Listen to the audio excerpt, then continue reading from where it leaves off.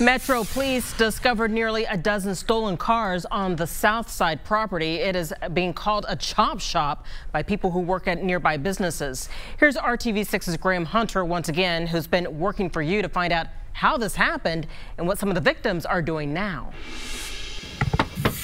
For 3 days, we worked to track down the owner of this property. Do you know much about the folks who are renting the place from you? No, I do not. Who says he had no idea stolen vehicles were being stored on his property. How is that possible?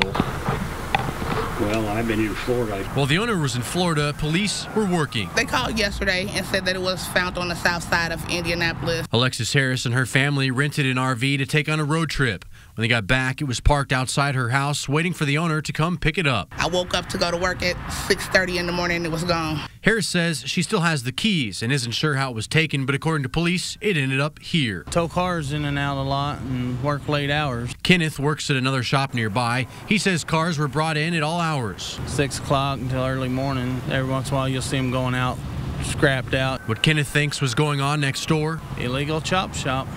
They're stealing cars from people, you know, honest working people, and that work really hard for their money. We talked to some of the other victims who said their cars were rendered undrivable after a stop at this shop.